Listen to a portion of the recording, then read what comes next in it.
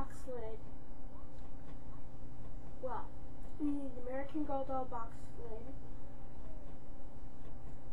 an empty shampoo bottle, a washcloth, a hair tie,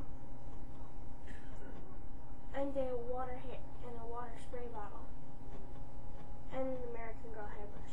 First, you undress the doll and you put it aside, and then you have to get the hair tie and put the bottle on and strap the bottle to her hand to make it look like she's holding a shampoo or conditioner bottle, but it must be empty.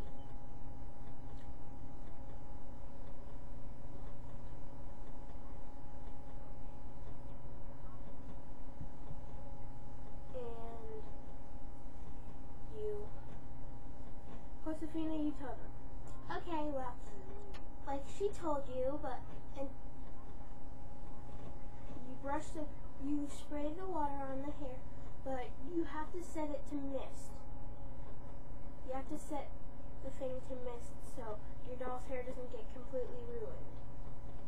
And then you brush the doll's hair until it gets so smooth, until you can brush right through it with no problems. Then you put the doll in the shower. Oh yeah, you also have to spray the doll's limbs and face with water to make it look like they take the shower, but not the torso, because if it gets too wet, you'll be really scratched. So anyway,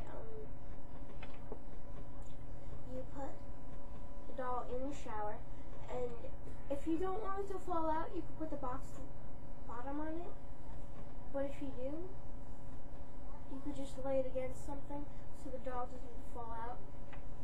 When you're done with doing whatever you want to do while your doll is taking a shower, you could open it. You open it, and you know the washcloth? You had to hang it up before and fold it up. I forgot to add that part, I'm sorry. But you take the washcloth and you wrap it around the doll, and you dry off their limbs and face. And then you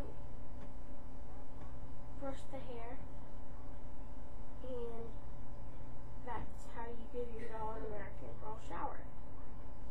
Okay, so thank you for watching my video, and make sure to watch videos by Joey Daytona. He needs it more than I do. I already have like a lot of views on my YouTube videos. So watch videos by Joey Daytona.